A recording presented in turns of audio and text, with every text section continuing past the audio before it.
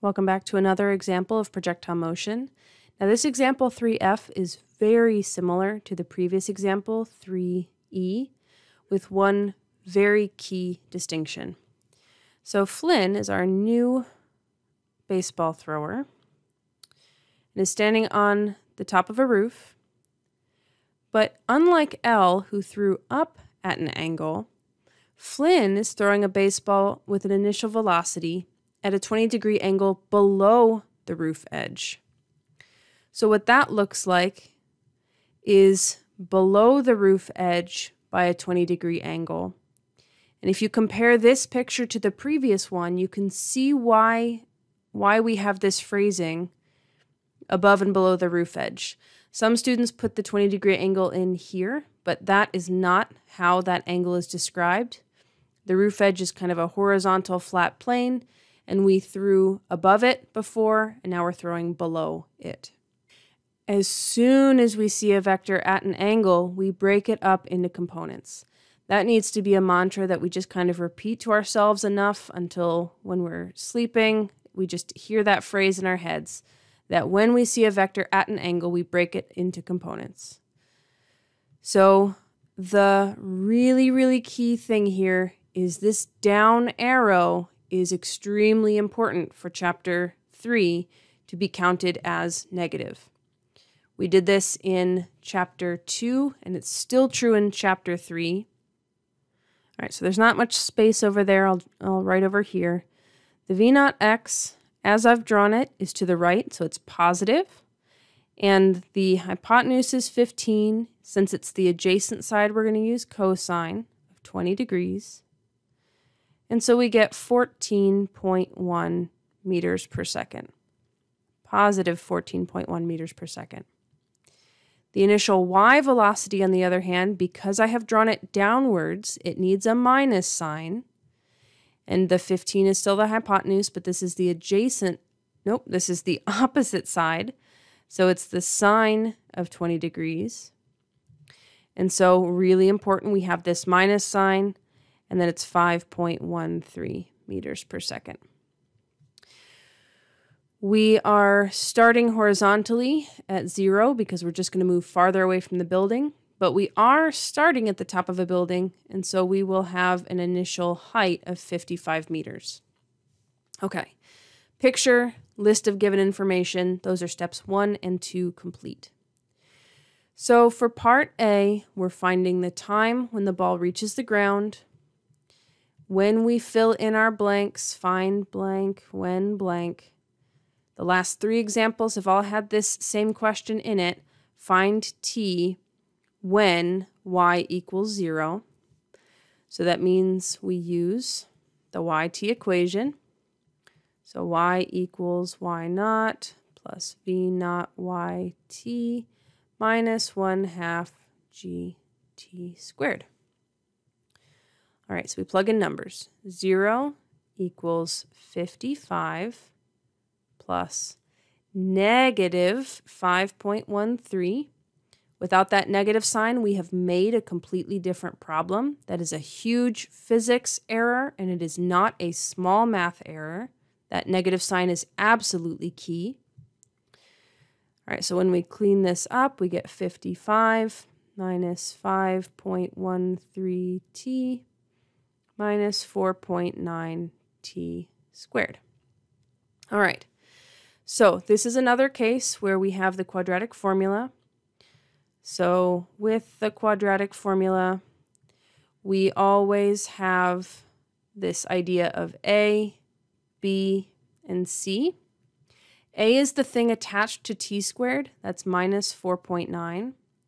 B is the thing attached to t, that's minus 5.13.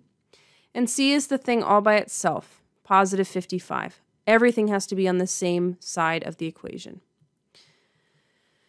Negative b plus or minus the square root of b squared minus 4ac all over 2a. So let's plug in some numbers. We have negative times negative 5.13 plus or minus. In parentheses, we have the minus 5.13. so that when we square it, that minus sign is going to go away. Very important for us. Minus 4 times negative 4.9 times 55. All of that was under the square root. And then the whole entire thing is all over 2 times negative 4.9. All right, so 2 negatives make a positive. 5.13 plus or minus 2 times negative 4.9 is negative 9.8. So all of that stuff underneath the parenthesis or underneath the square root, when we take care of the minus signs and then we also take care of the square root, that whole term becomes 33.2. So now we have two possibilities. If we add these two together up top and then divide by negative 9.8, we will get negative 3.9 seconds. And if we take 5.13 minus 33.2 and divide by negative 9.8, we will get positive 2.87 seconds. And that becomes our correct answer. We don't have time travel in physics, and if we're thinking about the motion of the ball, at the top of the roof, we were throwing it downwards. There is this kind of parabola shape where to get from this point to the ground, it takes 2.87 seconds. To get from this point over to the roof, where it's now going downwards, it would take 3.9 seconds. So these two numbers always have mathematical meaning, but this is the one that fits our actual situation.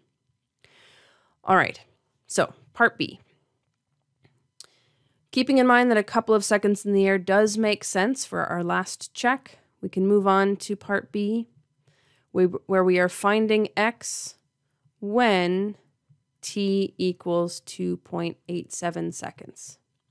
We've had this problem, or we've had this question show up in several problems, and so we know that that means it's going to be the xt equation. So we're well acquainted with this equation now.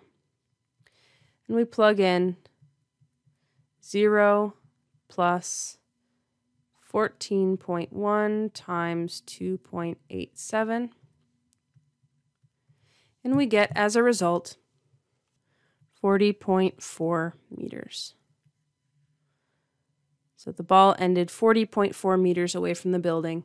Shorter distance away because it was already on the way down when we threw it. Flynn threw downwards at an angle instead of up, and so it's got less time in the air before it hits the ground. And then I don't really have a lot of space for a lot of math, but if we look at what question C is actually asking us, we need to recognize that every single problem that we do, one of the big reasons why we draw a picture is so that we can start to think about the actual situation. If we are on the top of a building throwing down at an angle, the maximum height is going to just be the building. We don't want to default to throwing numbers into equations because that's what we think physics is all about. Physics is about problem solving, and if we are standing on the top of a building and throwing downwards, it will never get higher than where it started. The maximum height is 55 meters by definition, and this question is here to make sure that we're actually looking at the picture that we draw. We do not want to always default to throwing numbers into equations before we've had a chance to think about what we're doing, and this is one chance for us to really hit that question home. On the slides, when this normally comes up in lecture, there's a note at the bottom. One of these parts doesn't require a calculator, and that's this part here, where it's thinking about the situation gets us the answer and not using our more complex tools when there is no equation to have to solve. All right, there are two questions left, or two examples left to go through for Chapter 3. Both of them have a slightly different feel to the last several, but they still use the exact same problem-solving process, and so I will see you in those last two videos.